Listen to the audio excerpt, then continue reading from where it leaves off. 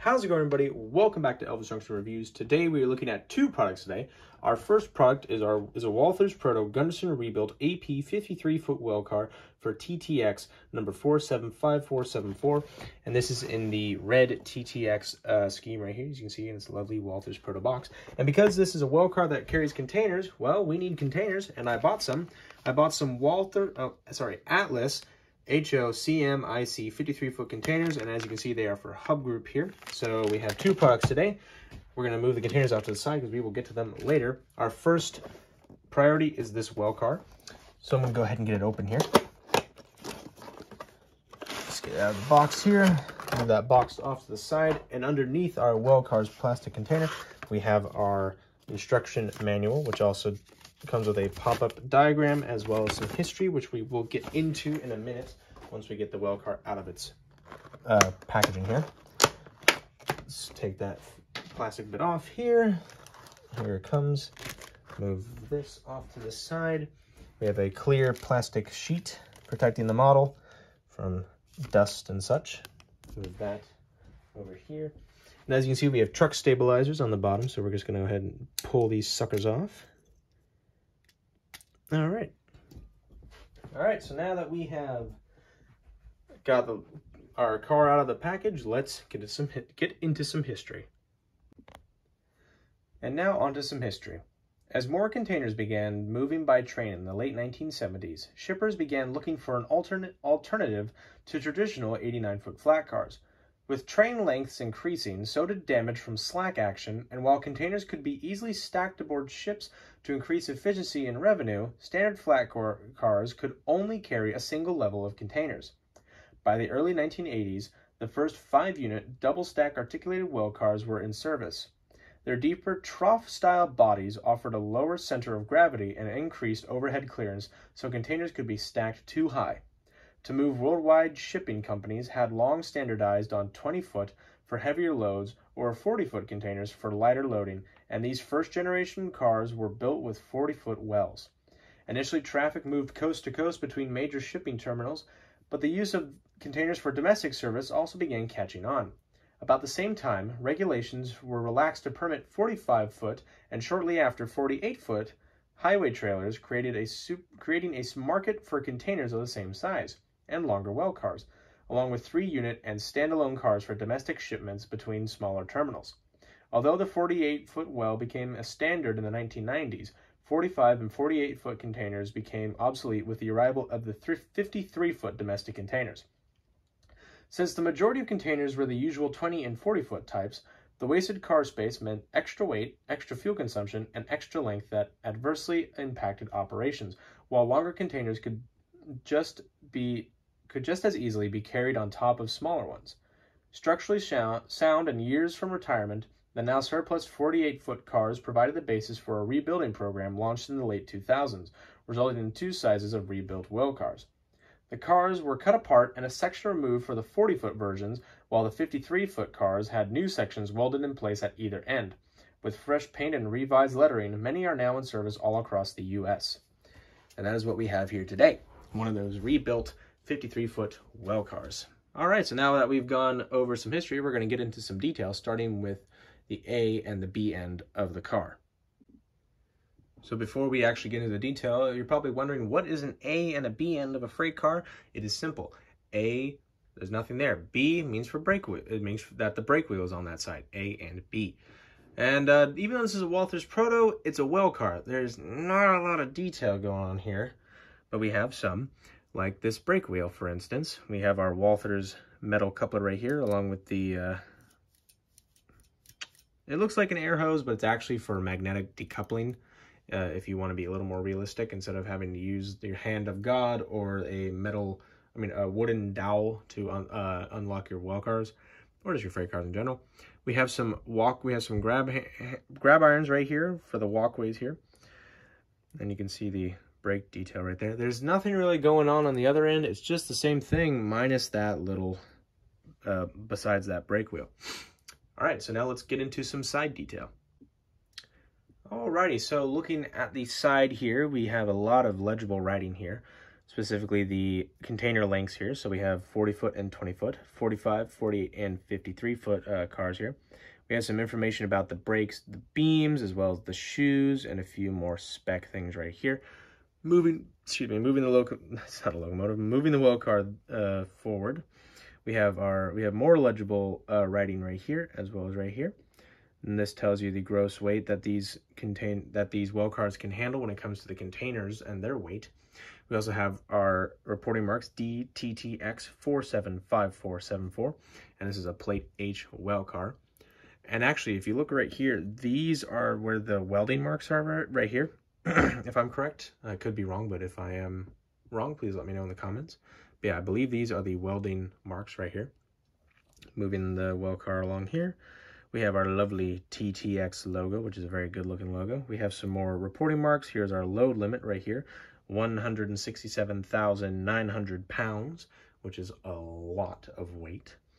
Moving on here, we have some more details right here, as well as a big 53 to indicate that this freight car, the max length of containers it can carry is 53 feet.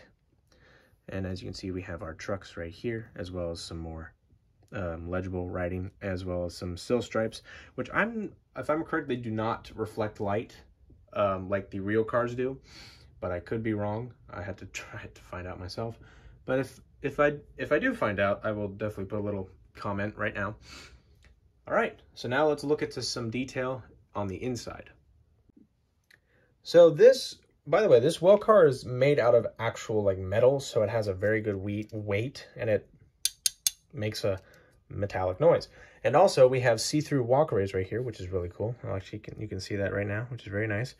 These are where trailer hitches used to be, but they removed them, which I think is a shame. I think they should keep them in there. You can see this was the original section right here of these holes right here, as opposed to these gaps here. This is where the weld marks come in, the extra 4 feet on either side, as you can see right here. And you can actually see little holes. This is for your containers, and specifically these well cars, because they're made by Walthers, they like Walthers containers. Now I should probably point out that there is no NMRA standards when it comes to the pegs and the holes of containers. So each company, Atlas, Walthers, Athearn, Intermountain, they all have a very slightly varying difference in the peg and hole container department. So I mean, you can still put other manufacturers' well cars in, but they might not have a fun time with these holes. All right, so now that we've gone over the well car, it's time to look at the containers that this well car will be carrying. All right, so now we're going to look at these containers here. I have no idea how to actually open this, so I'm just gonna go for this part here. There are some staples there. Oh, well, that was easier than I thought. Hello. But I should also point out, I also did buy the well car and these containers from Lombard Hobbies. Are they individually wrapped? Oh, they are. Oh, that's very interesting. I did not actually know that. So they're actually individually wrapped. I thought they would. So there it is. They're actually a lot lighter when it's not the 3 of them. I'm just going to throw that away. Good. Didn't go in. But anyway, we have our 3 well cars, and I didn't know that. I'm very impressed that they're actually wrapped individually inside the bag. I thought they'd be free floating, kind of like the Walthers ones. It looks like we have one hole right there. There we go. Man, this is really fascinating. Get out of there. And finally, and I can tell Atlas really put their heart and soul into making these. I'm very impressed by that. So here is our 53-foot container for Hub Group. And as you can see, it's very nice looking. That is a lot of detail for this. You can see there's so much detail on this. It says warning, high cube. It tells you 24,000 pounds right here. I'm just gonna read this so I can, let's see. We also have our reporting marks. It also indicates that there's 53 foot right there, as well as a caution and wide truck turning, as you can see right down in the bottom right corner. We also have the safety plaque right above it, that silver diamond. I actually have one of those plaques. I found it on the side of the road, It was horribly messed up. Like, it was definitely faded and from a long time ago, but I do have it still. It's actually hanging up on my wall, but I'm not going to show you that. But anyway, as you can see, it looks very nice, and all of a sudden my voice has died. I do not know why. And as you can see, here it is. That has a lot of detail. You can see where like the bits have latched up. And you see that nice hub group logo there, warning high cube. Here is the back of it. You can see the reporting marks. You can see just all kinds of really amazing things. Here's the top. There's another reporting mark there, as well as right here. And actually, let's do some stacking. Why not? Come on. There we go. And there we go. So now they are all. So now they're all stacked together. Those are actually really firm. So those aren't going to come out. Let's go ahead and grab our well car here. Let's move these off to the side. Let's grab 2 of these well cars and let's place them inside the container. Inside the well. Come on, don't argue with me. Just do it. Seems they want to. Oh, there we go. Perfect. And so there is our well car with its 53-foot containers, and it does look very nice indeed. I'll just do a quick 360 here. This is looking very nice. Let's take one out so you can see single stack right here. And it's just very nice looking. I do very much enjoy that. In fact, these are the first 53 containers I've actually ever purchased. I've only purchased 48, 40s, and 20s in the past. But these are just really good looking. I have to give Atlas a lot of credit, and they just did a phenomenal job with these. All right, so now let's get into my final thoughts. So I have to give both Atlas and Walthers a very good a solid A for not only the well car, but also the quality of these containers. The containers are really great. They look and they feel amazing. They don't feel very light.